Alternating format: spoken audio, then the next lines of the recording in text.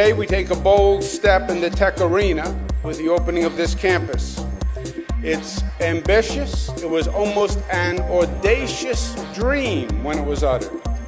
But now, just a few years later, it's actually a powerful reality.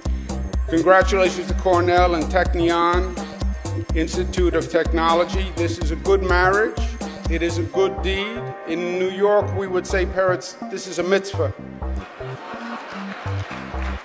And so to them and to President Peretz Lavi of the Technion Israel Institute of Technology, who recognized an opportunity from 5,600 miles away, let me just say thank you to all of you and congratulations. You are the ones that did it.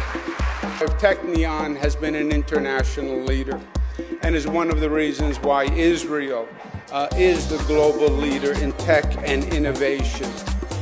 I want to congratulate everyone at Cornell, everyone at the Technion for what you have put together here, the ramifications of which are only just beginning to be felt for this city. But we are so grateful to all of you.